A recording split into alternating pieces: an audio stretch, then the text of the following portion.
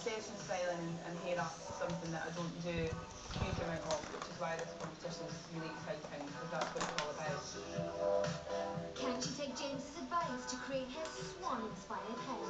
If you want this to be long and elegant, you've lost that much length already. So if I was you, I'd get it more onto the top of the head too, so you've got more hair to work with to get more length.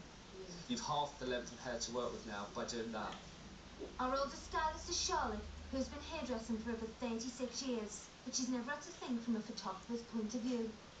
Once we get her on set, the light might have changed, so it won't be frontal anymore, or the girl might be lying down or jumping up. So although you have to listen to the light to breathe, you have to, as a hairdresser, have the confidence to have artistic license and know it's got to look good everywhere.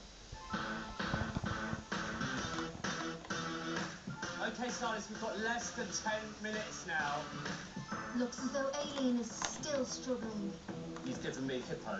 I want a swan, elegant and long. Get it up, very easy to do. I would go like a maniac and then smooth it out. Come on, Aileen. I'm not really inspired from this at all at the moment. You've got less than 10 minutes. What I'm getting from this is a Dalmatian relative build. Well, I need some help from you, James. Come on. I would get rid of that white immediately. I'll have work only with black. Okay, no problem. That will make it harder instantly.